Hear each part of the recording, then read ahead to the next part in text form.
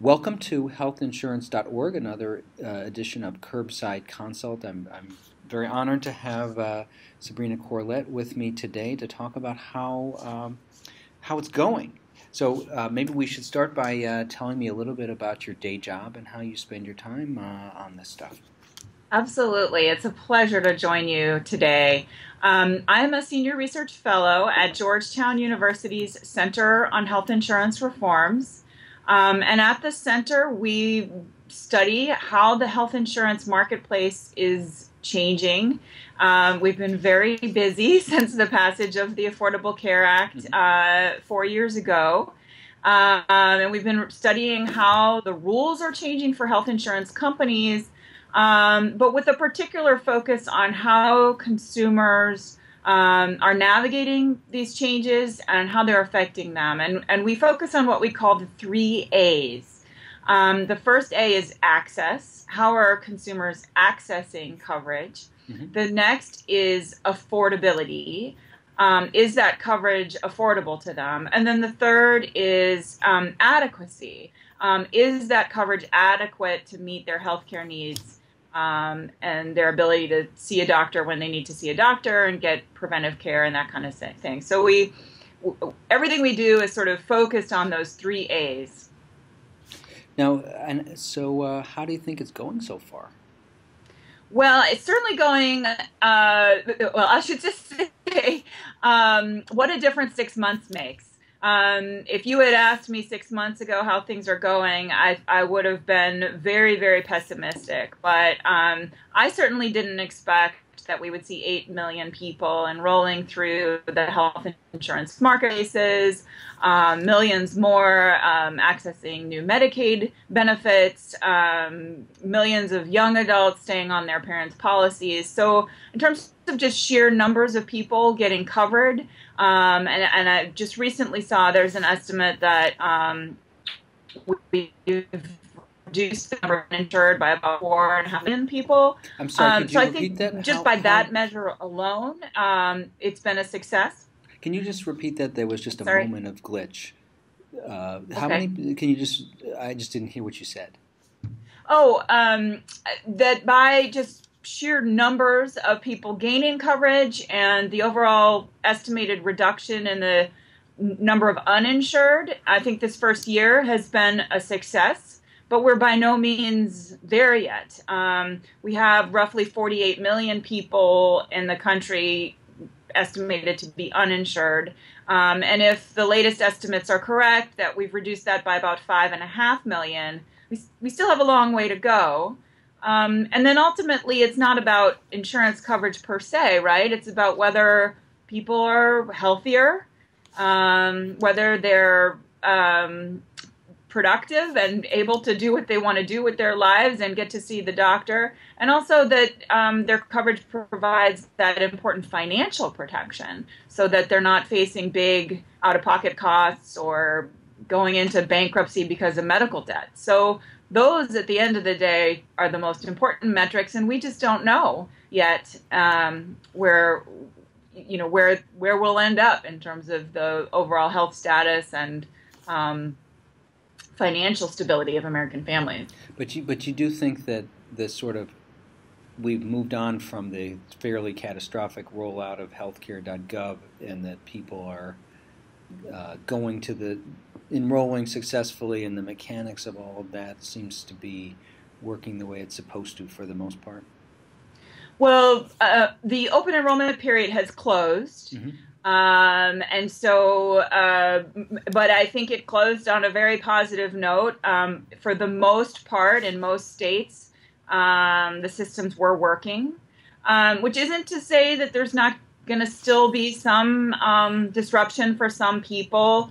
There were a number of people who stayed on policies that are not compliant with the Affordable Care Act, and they may need to be coming into the market. So we're not out of the woods yet. But I think the open enrollment period closed on a very positive note, and giving me great hope that the markets will stabilize and that people will be happy with the coverage that they've been able to get. You know, one point that Garen's Frank Ruda made, which resonated with me in the poverty work that I do, is that a lot of low-income people are used to getting help from systems that don't initially work the way they're supposed to, and that it is, from the point of view of sort of University of Chicago professors and Georgetown researchers, we're used to a level of consumer service and we look at some of the glitches in healthcare at government. We say, "Oh my God, I can't. This is appalling." Right.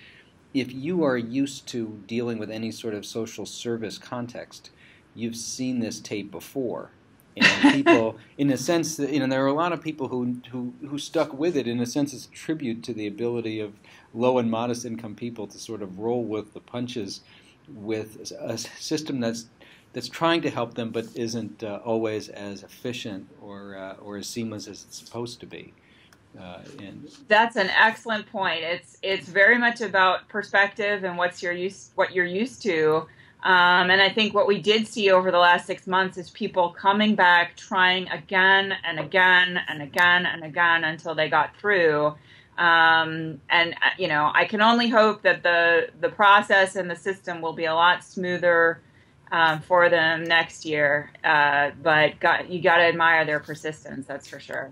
So, and again, you're watching healthinsurance.org, Curbside Consult, and I'm Harold Pollack, and I'm talking with Sabrina Corlette about the rollout of ACA's marketplaces and its related issues. Any surprises to you? I know that the 8 million enrolled was kind of a surprise. Any other things that you're seeing that kind of surprised you compared to what you expected 2 months ago, or? Well, we've heard some interesting rumblings from some of the for-profit insurance companies in the last couple of weeks that they've been favorably surprised by the number of young people that signed up in March or in those last few days, which suggests to me that young people are procrastinators, but that they did in fact sign up, and they signed up in greater numbers. And then perhaps some of the insurance companies expected that they would. That's a good sign. Youth is often a proxy for overall health status. So if to the extent those young people are healthier than the average population, that will help keep prices low over the long term. And so that was, I think, some good news that came as a surprise to some. Now, do we know how many people have actually paid their premiums? That's an excellent question and a question of debate. The insurance companies in some recent public statements have said that the numbers are between about 85 and 95% have paid their first premium. The House Energy and Commerce Committee Republicans yesterday released a report suggesting that number is much lower. It's about, I think they said 60 to 65% have paid. However, I believe that that percentage came from an early estimate and wouldn't have reflected the fact that most people have to pay their premium by the first of the month. So it wouldn't have reflected those premiums that came in right before the first of the month. So do you have a sense of, is there information that you're waiting to see about how how things went up until March 31st that we should be kind of on the lookout for over the next couple months? Well, that question of how many did in fact pay their premium, many probably just paid yesterday. Again, just like we had a big surge of enrollment on that very last day of March 30th, we're probably going to have a big surge of premium payments on April 30th, which is the final day in which they were due. So that'll be an important thing to watch out for. The other thing that we're going to be watching for is just, what kind of coverage did these folks sign up for? What's the age mix? What does it look like on a state-by-state basis? Because I think that there's a tendency to try to look at national information and write a story from that. But the truth is that healthcare is very, very local. And so the experience of a consumer, the experience of a health plan is really going to depend on what town or city you live in. It's just a very, very locally driven market. What are some places that seem to be going well at the moment, based on what you're seeing? Well, so in some ways, the fact that it's been relatively quiet in regards to how people are using their coverage, obtaining their health services, in some ways, no news is good news. I think many people were concerned about the fact that these new plans had narrow networks of providers. Mm-hmm. And so there was a lot of concern that there would be this big surge of demand and not enough providers to meet that demand. And that may be true in some communities, some areas, but in general, we're not hearing a whole lot of complaints or concerns that people can't get to see a doctor or have to wait months and months to get an appointment. It's just been relatively quiet. So that's good. I think there has been some reports that people are surprised by the level of cost sharing that they face, particularly early on, because a lot of people aren't familiar with insurance concepts like deductibles, co-payments, and that kind of thing. And particularly if you sign up for one of these lower value plans, like a bronze plan that might have a really high deductible, some people are just really taken. They may not have had it explained to them exactly what that means. So there's just been some early reports of people being a little surprised by that cost sharing that they're facing. One of the things that I've heard is that there's some things to be ironed out in the no cost sharing preventive services angle, where you show up for a colonoscopy and the Yes. colonoscopy is free, but the polyp removal that comes with it is expensive, and people are not expecting that. Right. And the good news is that the Obama administration has tried to clarify that so that consumers shouldn't be hit with a big bill. But the preventive services coverage, which is supposed to be free, that's been a very confusing area, not just for consumers, but frankly for doctors and health plans to figure out exactly what's covered, what's not covered. If you get an additional service while you're in the doctor's office, what are you supposed to pay for, and what is actually free? And that's just been more difficult than expected to figure that out. And again, you're watching Curbside Consult at healthinsurance.org, and I'm talking to Sabrina Corlette about the rollout of ACA. I guess a couple more questions on that. One is, what kinds of plans are people choosing? Are they gravitating to the bronze plans and the really cheap plans? They're not actually. The vast majority of people have gravitated to silver level plans, which are sort of middle, sort of in the middle in terms of overall generosity of coverage. That's gotten the vast majority of enrollment. And then I think it's kind of even between bronze and gold. And interestingly, almost nobody has signed up for the catastrophic plans, which have been available as an option, a more affordable option for people. So it suggests to me that as people look at their coverage, and particularly when they're eligible for premium tax credits and can get some help paying for the premium, that they want coverage that actually covers things and doesn't leave them with really, really high out-of-pocket costs. Yeah, the silver gives you much better protection against out-of-pocket expenses than the bronze does in various ways. And I don't know if that's why people are choosing that. It's yes. Sorry, I missed the last thing you said. Well, I just said that the silver gives better protection against very high out-of-pocket costs than the bronze plans do. Well, all of the plans do provide a maximum out-of-pocket cost that any individual would owe. It's about $6,300 per year is the maximum that you would owe out of pocket. But yes, bronze plans do come with higher deductibles and higher cost sharing than silver plans. But it's interesting that the catastrophic plans are getting a low take-up, because one of the real critiques of ACA is that people should have more options to buy very limited health insurance coverage. And it seems like in the marketplace that's not what consumers are looking to buy.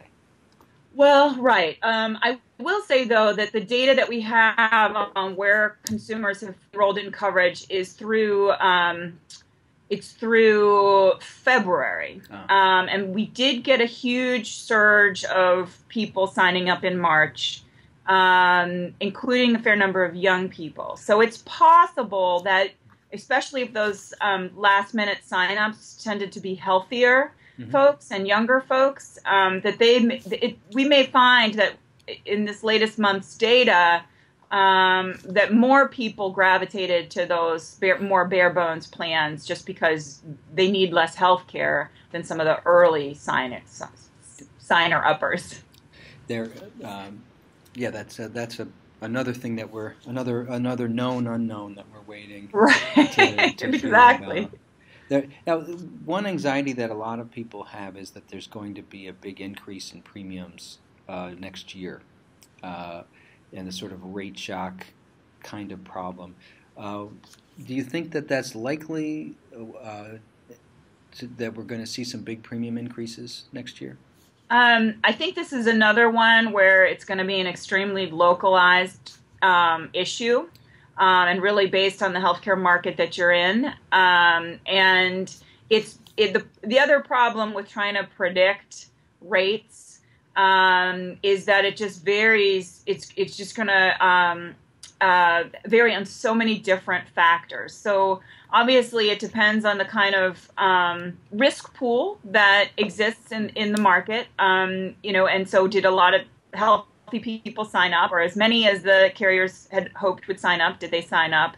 But it also depends on general trends in the underlying prices and costs of medical care, which has generally been going up year to year, and we expect will continue to go up.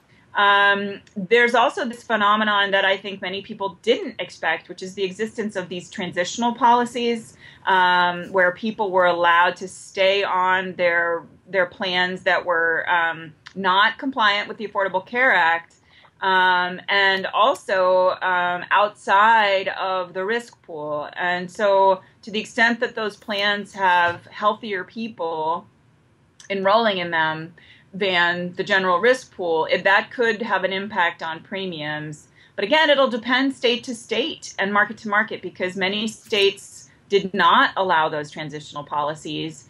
And in some states that did allow them, not all insurance companies decided to offer those. So it's one of these things, again, another one of these things that's just impossible to make general pronouncements about. Do you think there'll be a point, maybe this summer or at some point, where we'll begin to see the patterns, and there'll be a lot of variation, but we'll kind of begin to see what the map looks like? Yeah, I mean, on the premium rates, this is a story that's going to play out over several months. Generally speaking, insurance companies have to file their proposed rates for 2015 in the next couple of months. In some states, those rates will be made public immediately. But in other states, they'll take 1 to 3 months to review them. And some insurance departments will push back and say, I'm sorry, this is too high. You got to bring it down. Some won't. I think it's, so we're going to sort of get a steady trickle of news about rates over the next 6 months.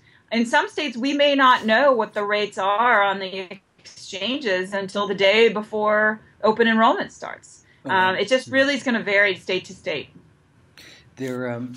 One thing that I was wondering about, some states have pretty significant high-risk pools of various sorts that have to be folded into, or that will be folded into the new exchanges.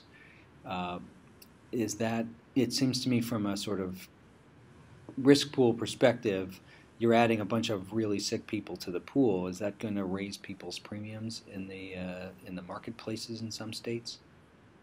Right. So, well, first of all, this is anticipated, and the drafters of the ACA included provisions to what they call mitigate or reduce the impact of this pool of sick people coming into the marketplaces. So there's a program called a reinsurance program and a risk corridor program that helps protect against that sudden influx of sicker people.